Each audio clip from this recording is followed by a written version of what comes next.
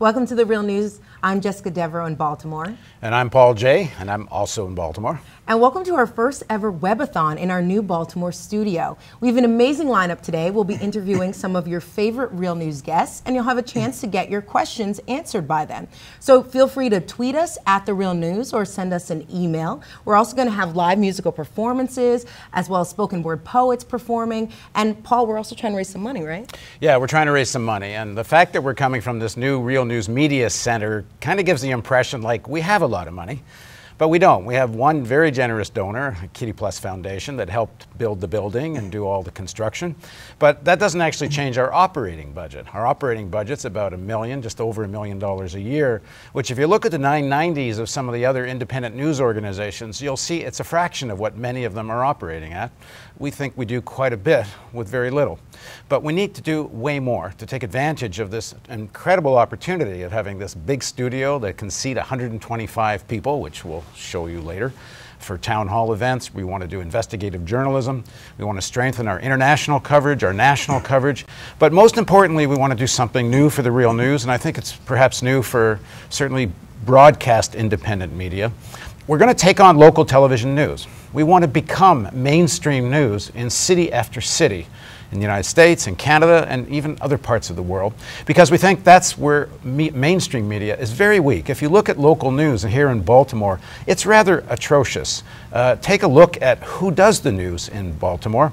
Baltimore City is 64% black. Of 650,000 people. If you look at who's doing the news, it's 3-to-1 white on-air personalities. Why? Because Baltimore County is 64% white. So what does that mean? It means that news, who's based on advertising model, and if you sell ads, who are you interested in? Well, you're interested in the majority. If you put the city and the county together, it's mostly white people. But you're also interested in people that have more disposable income. So you don't care all that much about inner city problems of Baltimore, except how it affects the sensibility of white people. So we are going to try to change that model here in Baltimore and in other cities. And we're going to do investigative journalism. We're going to do town hall debates with one question in mind. If you ran the city and you ran the state in the interest of the majority of its people, what does that public policy look like? Well, to do that means investigative journalism. It means more producers. It means more staff. In fact, we're pulling off this live broadcast today with about half what a professional, fully funded studio would have. And I have no doubt that will show itself over the course of the day, but we trust you'll be patient with us. At any rate, we need you to donate. We have a matching grant of $75,000. We're trying to raise a total of $150,000. We're only about a little over halfway there. And that's why we're doing the Webathon today. So you can phone in, and the phone number is 1-888-252-8006. And now I have it in front of the camera, so I don't have to look here. 1-888-252-8006. You can also go to the website, which is the easiest way to donate. Just go to realnews.com and click on donate, and everything will be there. You can also, if you want to get in touch with us, and this is a live event, so what we're really hoping is you're going to send in questions and comments, and we're going to read them on air as they come in, more or less. Twitter us at where are we? We're at The Real News. Yeah, you could tweet us at The Real News. Twitter us? Yeah, yes. Tweet. Just tweet. Okay, I'm old. Tweet us at The Real News. And throughout the day, we will let you know other ways to get hold of us. We're on Facebook. You can find us at Facebook, at Facebook Real News, facebook.com/The Real News. But most importantly, don't forget about the donate button. So very quickly, we're going to go from now till about 3:30 with several panels, and we'll tell you more about what they are. We're going to take a break. We come back again at 8 o'clock, and we go to about 11:30 at night. But around 10:30, 11, we're really going to open it up for viewer participation, where you can phone in your comments and talk with us, and we'll talk about real news questions and all of that. Now, without further ado, I turn it back to Jessica to introduce our first panel of the day. Yeah, we have our first panel joining us in studio. We have Bill Binney here. Bill Binney is a former high-placed intelligence official with the National Security Agency turned whistleblower. He retired after more than 30 years with the agency. Thanks for joining us, Bill. Thanks for inviting me. And Kirk Wiebe. Kirk Wiebe is a former NSA senior intelligence analyst and an NSA whistleblower who worked with NSA for more than 32 years. Thank you both for being with us. Good to be with you. Bill, kick us off. For viewers that aren't that familiar with the story, in particular your story, what drove you to blow the whistle? You had to put your career on the line, perhaps your neck? Well, that's right. Yeah, I guess the first thing that I saw that was a problem at NSA was the corruption in the contracting and spending of billions of dollars. So that was leading me to want to get out of there, to complain to the Department of Defense Inspector General, which we eventually did. And then in October of 2001, they started spying on everybody in the United States, and that was really unconstitutional violation of the First, Fourth, and Fifth Amendments at a minimum of the Constitution, not counting any number of laws and rules governing, FCC rules governing telecommunications companies and all that. So it was all the illegality and criminal activity on top of the corruption that made it important for me to get out. So that's why I got out. And then Kirk and I and others kept trying to work within the government for another 6 or 7 years to try to get the government to change its ways, you know, to right itself and do the right thing. And you say work within the government, so you're talking to your supervisors, things well, like that? We were talking to the House and Senate Judiciary and Intelligence Committees, and also the Inspector Generals of the Department of Justice and the Department of Defense, and other members of Congress. What years are we talking about here? Basically from 2001 through 2007. And then in 2007, I guess we were causing too much of a stir in Congress, so they sent the FBI to raid us and basically intimidate us and keep us quiet. That was their function. That worked really well. Yeah, right. Well, what happened after that is we lawyered up, and the lawyers told us, well, keep quiet. Don't say anything. Don't talk to anybody. So we did for a short period, and then we said, this doesn't make any sense, you know. So then when we went back after Obama was elected, we went back to talk to the Inspector General at the Department of Justice, hoping that they would realize the unconstitutional activity and criminal activity. Well, you say we. This is with Kirk? Kirk and I. Well, let me ask Kirk the same question. So there's a moment where you decide to essentially become a whistleblower. So what drove you? The thing that drove me were twofold. The first being the wasting of billions of dollars when Director of NSA Hayden began something called Trailblazer, which 4 years later was declared a complete failure. We saw industry in partnership with the government marching down the wrong road, and we knew it. Trailblazer, if I remember correctly, this is this like essentially full spectrum information gathering. We will have everything from everybody all the time. Absolutely, everything. Saturated surveillance, if you will. And so why did you stick your neck out? I mean, most of the people you were working with did not stick their neck out. No, we have, unfortunately, we have a society that is too willing to go along to get along. What I mean is we have people seeing things that are wrong but unwilling to take action about those things. Probably because of self-interest, career, family, money, paycheck, all of the reasons we can associate with. But what is it that causes someone to go that extra step and putting their own life on or their own reputation on the chopping block, if you will? And I think it really comes from how one is raised.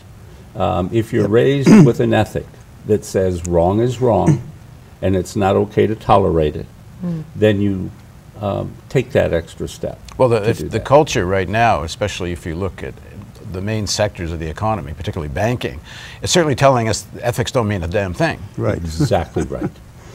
Ethics is the single biggest problem we have in our society. And I see many groups studying why government doesn't work.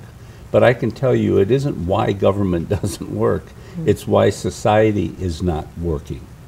The fabric of what used to be America, a fairly common set of beliefs, has been shredded, torn apart by concept of self. What am I going to get out of this?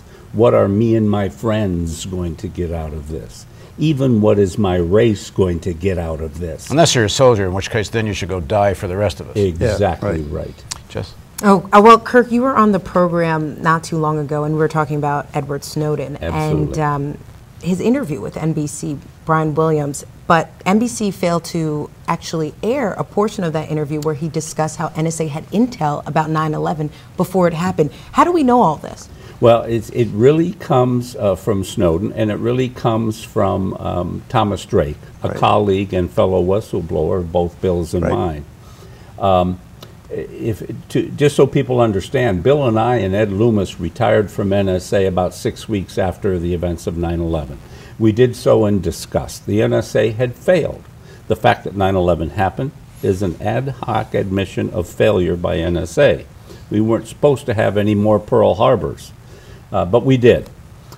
So we left in disgust because Trailblazer was the name of the game, and we knew that was going to fail.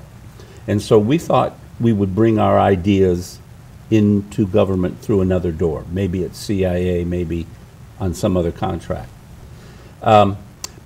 But the thing I'm talking about here is Snowden reveals and talks about the fact that NSA knew about 9/11. Here's how they knew. There was data in the databases that no one saw, but later showed up when Drake was part of a commission, the Sachs-Beach-Chambliss Commission, that looked into the events of 9/11 and why they happened. And they found this information in NSA's databases. But the shocking thing is, they also knew they had the information, different information, but the same information, basically, but didn't report it, didn't tell anybody about it. That's the shocker. And there's several examples in other pieces of the intelligence apparatus that had very hard information, and it doesn't get passed on. Exactly right. And it's an anathema to figure out why someone would not inform people who needed to know. I don't know if you saw the interview I did with Senator Bob Graham, who co-chaired the joint congressional investigation into 9/11. And first of all, they made direct connection in their investigation with the role of the Saudi government and Saudi officials in helping finance and help organize, give actual support. But there's various examples they investigated where there was information that if had been followed up, if it had been filtered up, perhaps 9/11 would have been prevented. And I asked them, you know, you start to wonder if there actually isn't some kind of systemic thing in the culture that, like, we don't want to know. Like, why do you fire your terrorism czar or demote the terrorism czar? I mean, there's a pattern here of something, is there not? There is a pattern. Yeah. Well, I mean, take for example what Kirk was talking about, where all the phone calls from San Diego back to the Yemen facility. All that data was known by the way, both sides were known. I mean, that's how caller ID works, okay? These are machines and switches. They're automatic switches that route the material through, so it has to have the material, the phone numbers at both ends to route it to make it successfully connect. So all that information was all there all the time. It's just that people had it in the base, and they were depending on people to go through these bases to find that material. Well, see, that was what our program was all about, was to automate that entire process, so that people wouldn't need to look into the databases. The data would be pulled out and shoved at them. And also we would make other things like report it to the FBI or any other agency that needed to know that. Your program was too cheap. Yeah, it was too cheap. That's right. You have to spend a lot of money because there are a lot of contractors depending on that for there was another aspect too. The automation people perceived that to be a threat to their job. Because if you automated the process, people didn't have to do it. Okay, so they figured that was a threat to their job. Listen. Last Thursday, a bill passed the Senate, I believe. In the House. The House bill with a reform bill of the NSA, and one of the Republican congressmen who says this bill is good says they're watching us, but now we can watch them. So has anything changed as a result of this bill? I don't see anything. No, I don't. I mean, I thought there were two main things they had to do, and they aren't doing either of them. One was to do a focused attack on targets of interest, not do this bulk acquisition of everybody in the world. And the other thing was to have a checks and a system, a way to verify whatever NSA, CIA, or the FBI tells the courts or the Congress, to verify what they're saying is really true. Now, to do that, you needed a technical group that would go into each agency, anywhere in the agencies, have all the clearances, and they could do this. Okay, this is not impossible.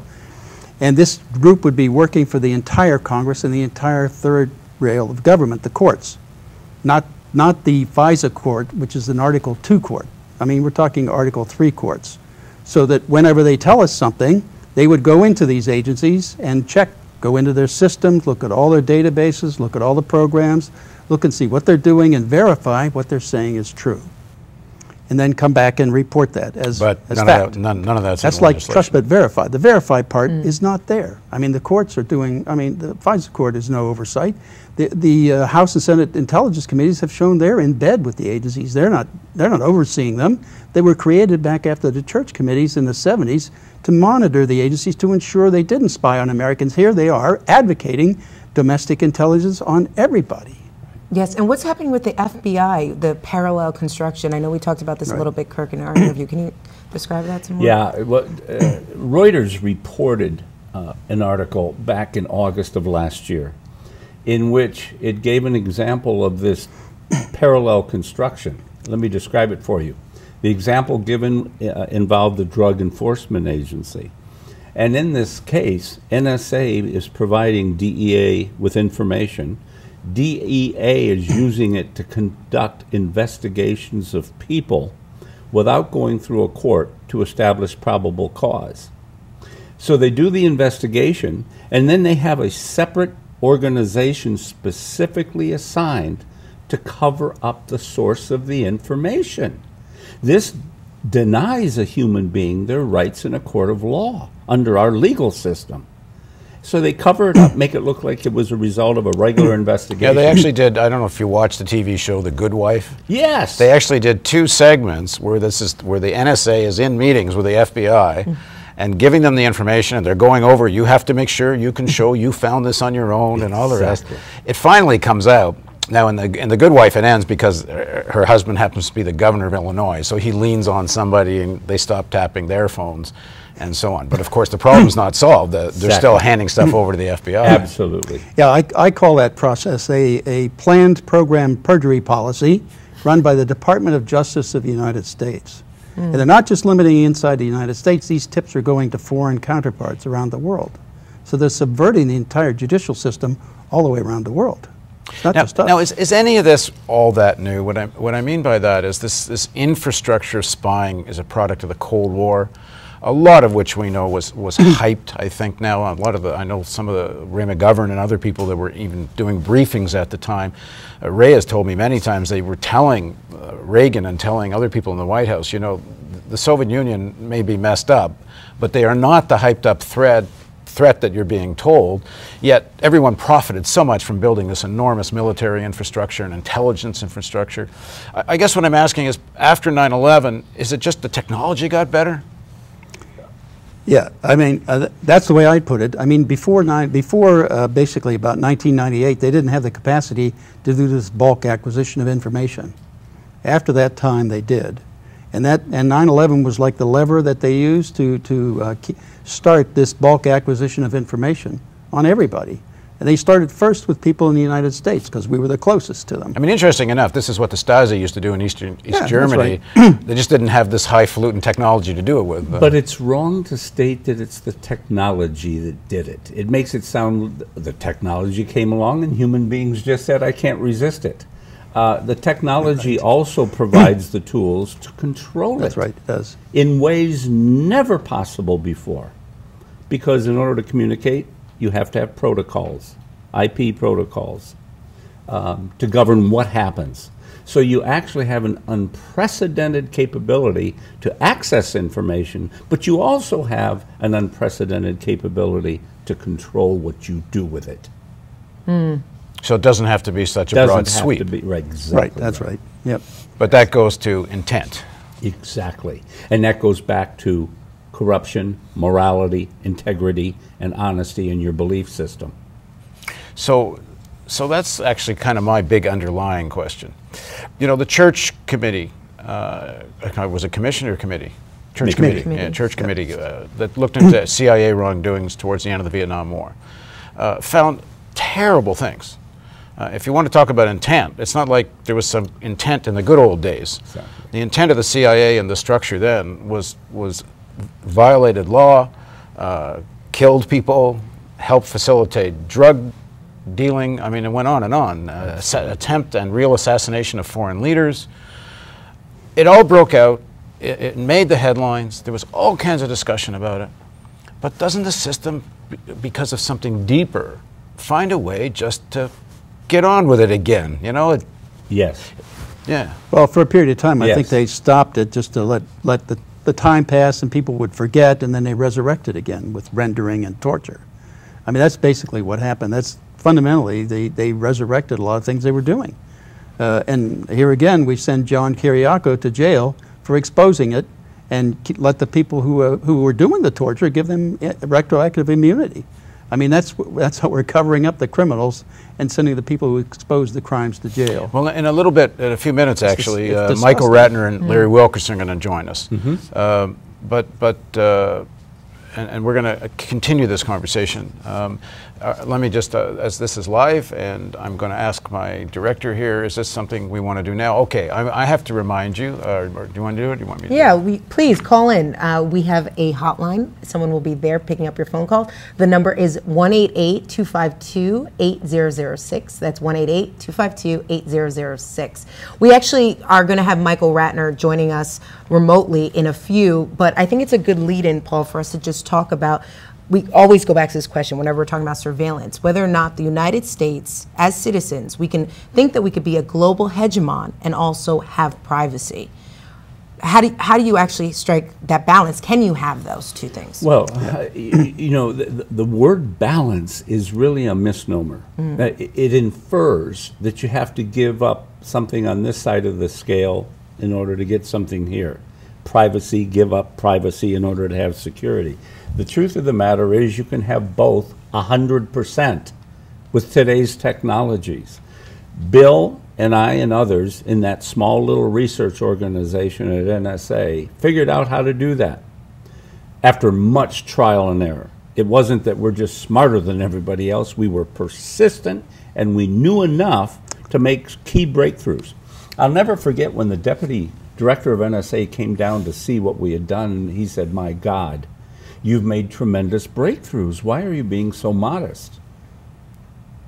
Then he went absolutely quiet because Hayden told him to be quiet and don't do anything to encourage what we had done, because he had another path. That was get in bed with industry, make sure lots of dollars trade hands, and he was blind to the fact that industry didn't have the answer. Okay.